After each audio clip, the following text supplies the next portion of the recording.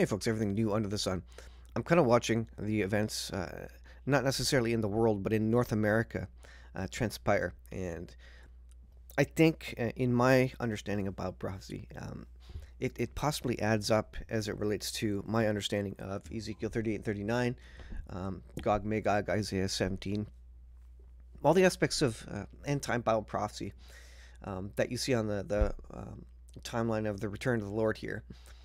the all these wars, these prophetic wars, Psalm 83, none of these include United States as a nation, and of course none of them include Canada. And Canada probably isn't big enough on the world stage to have a name. Certainly, it's not in Bible prophecy. There are lots of nations that do have names in Bible prophecy, but United States, you would think that there would be the United States mentioned there if they are a leading world power in the last days. And I've said it before. I think there is maybe a reference to the young lions of Tarshish in Ezekiel 38. Go read the chapter. It seems to be the offspring of Britain, colonies of Britain. So that would include, Canada, Australia, and United States. But they're not going to war. They're not coming to Israel's defense. They're not standing up. They're just saying a few words. And I've speculated in the past, well, is that because they simply don't have the political will or the interest to go to war? Or is it that they're incapacitated? They don't have the ability to. Maybe there is a preemptive strike of some sort on them. And I think this is interesting.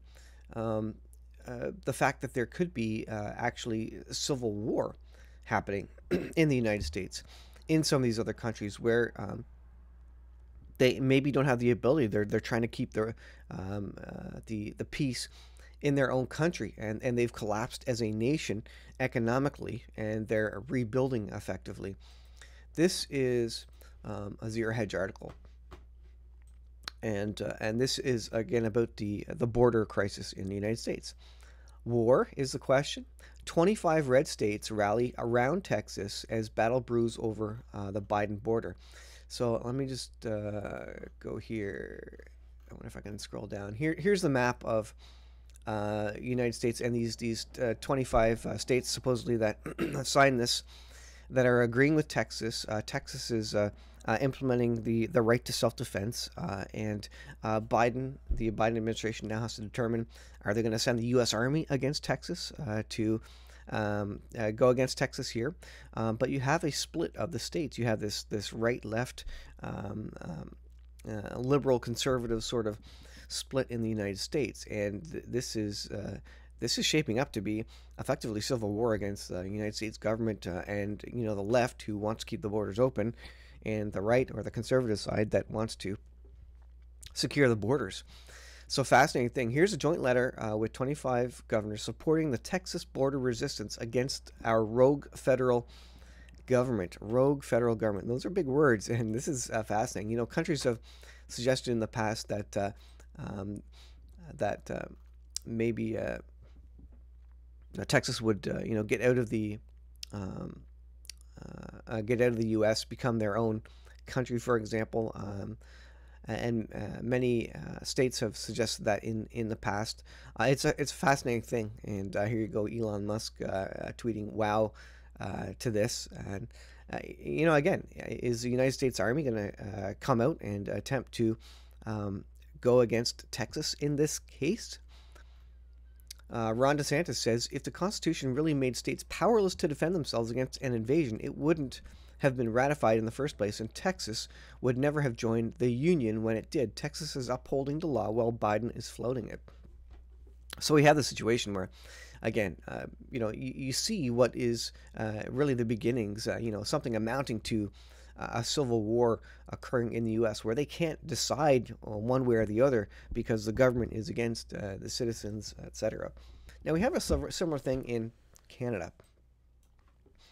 So Tucker Carlson came to Alberta to speak in Canada, and the Liberals, the left, is just going nuts that this guy is a right-wing extremist,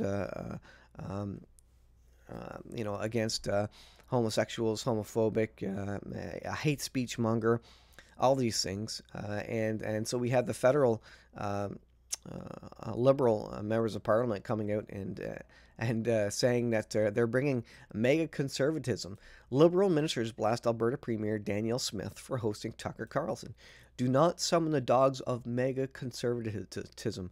So they're using the same talking points as the left does in the U.S. related to conservatism, calling it extremist and far right and all these things. Meanwhile, these people are having just a conversation. You've got Jordan Peterson there, Daniel Smith, the premier, Tucker Carlson, and Mr. Black there. Four of Prime Minister Justin Trudeau's cabinet ministers appeared before reporters Thursday to condemn Alberta Premier Daniel Smith's decision to meet with former Fox News personality Tucker Carlson. Again, on the way out, reporters were asking to talk to people who went to this convention, effectively, suggesting that they're right-wing extremists and terrorists. It's incredible. We live in this day and age, and a guy like Tucker Carlson is an extremist. He is far from an extremist. I think he has different ideas about things, but this is the way the left is going. They're trying to demonize and suggest to all the people that follow them that these people are terrorists and should be put in jail and are hate speech mongers.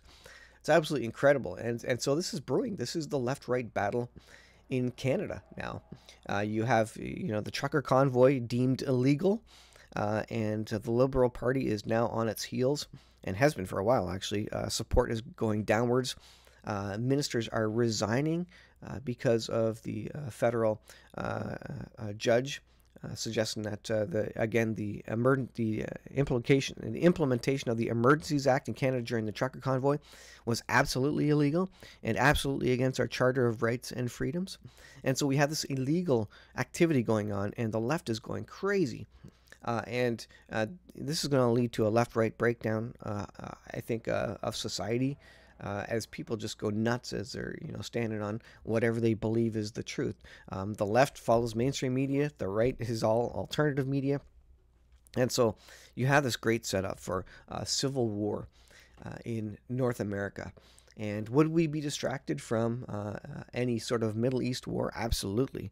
Are people going to join the army willingly if there's no conscription related to these things? Probably not. So it's a fascinating thing. And so then you have this. This is your hedge. The minutes to midnight clock, the doomsday clock.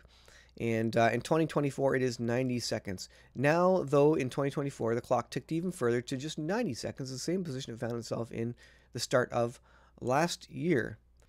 So we have this idea from...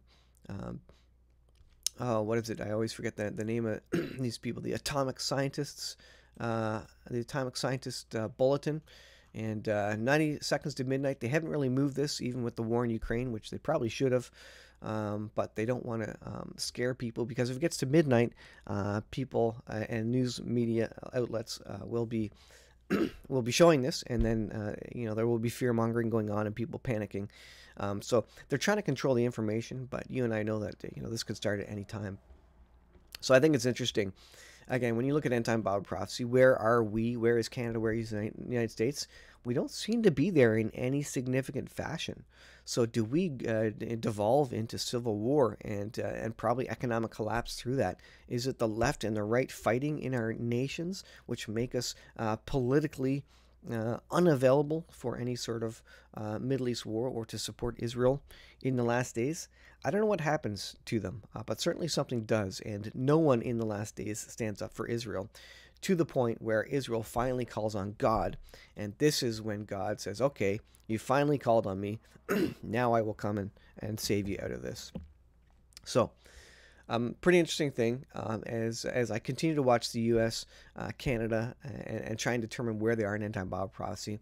And we're moving towards civil war and civil collapse, societal collapse, if you will, because no one can agree on anything anymore. And we don't have a Christian base anymore. Everybody declares themselves to be anti-religious of some sort. So I'll leave it there, guys. Thanks for watching. We'll see you in the next video.